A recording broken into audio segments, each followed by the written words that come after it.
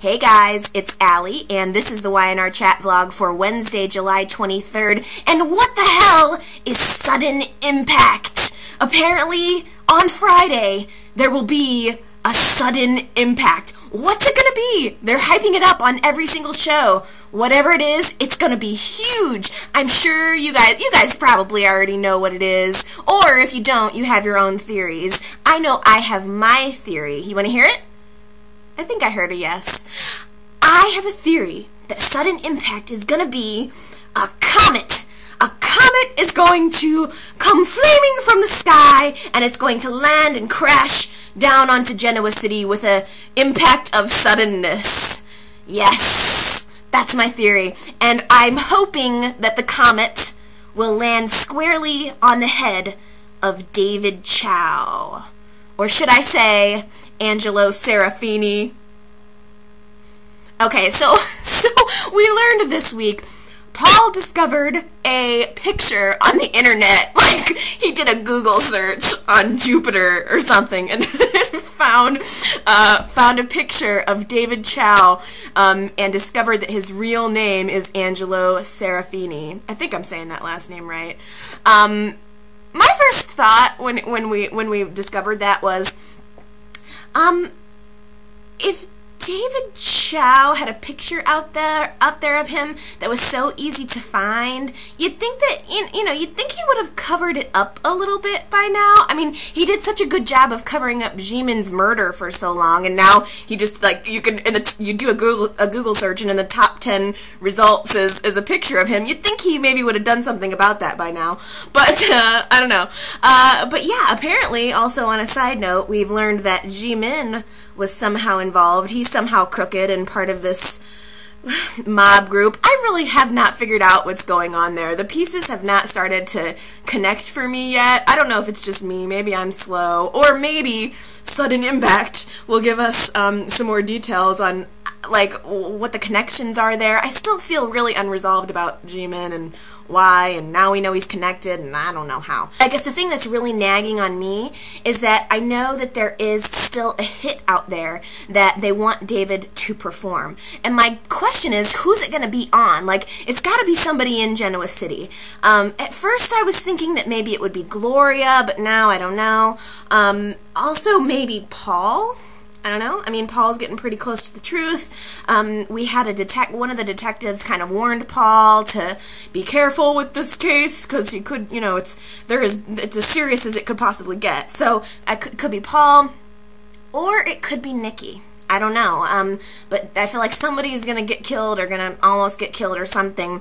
But okay, let's put that aside, because the major news here for me is that finally, Nikki walked away from David. I mean, it was so long overdue. Nikki, he didn't even give you his real name. And honestly, I really thought that she was going to start to rationalize again. As she confronted him about who Angelo was, I could see him talking his way out of it, and I could see her kind of backing down, and I was extremely concerned that she was going to give in again.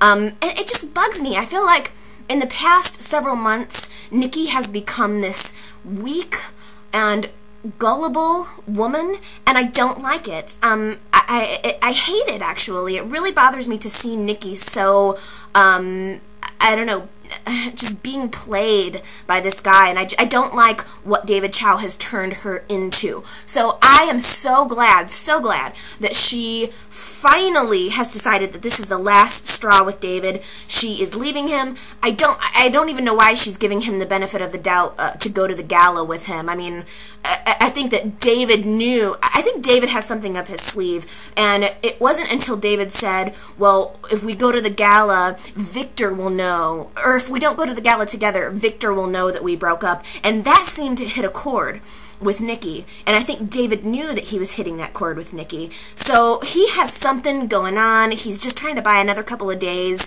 till he can get his hands on her money or something. I don't know. But, yeah, so Nikki finally decided to ditch him. But my concern, and I think this is going to be true, is that it's going to be too late. Something is going to happen, and I think this sudden impact thing does somehow revolve around Nikki and David and Paul and all of that. I went and like rewatched that sudden impact video a couple of times, and a lot of the quotes, like they had, you know, a series of scenes, like visual video scenes, and then they had, you know, like voiceovers, and a lot of like the voiceovers were things that had been said throughout the week, like things that have already been said already. So I have no guess. I have no frame of reference other than the comment for what this sudden impact thing is going to be, but I have a feeling that the David thing is going to come to a head very soon. Yay. Okay, I'm going to change topics completely, totally, because that's such a bummer. Let's talk about something happy. So Kane and Lily are shacking up, and Kane is going to ask Lily to marry him. So cool. I really, really loved the ring, for one thing. I loved that they went house shopping together. I kind of wish he would have like waited for Lily to buy the house rather than just assuming that it was going to be what she wanted, but whatever. Yeah, basically Lily is a very, very lucky girl, because Kane he's smoking. I have to say, he's probably, yeah, I think he's probably one of the most, if not the most attractive guys on the show, for sure. I call him the beefcake, because he's just full of beefy cakeness. He's good looking.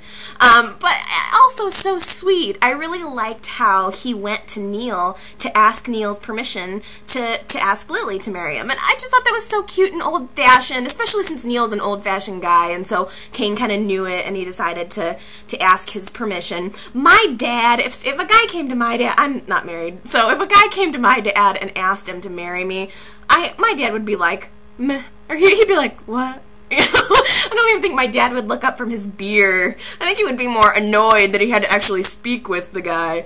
But anyway, it was really cute for Kane and Lily. I quite appreciated that. And now that they're going to get engaged and they have this house together, I'm hoping that it sort of calms them down and has, you know, kind of allows them to realize how strong their relationship is, despite whatever Chloe's going to do. We haven't heard very much about the baby situation in a couple of days, so don't totally know where that is going, but we shall see.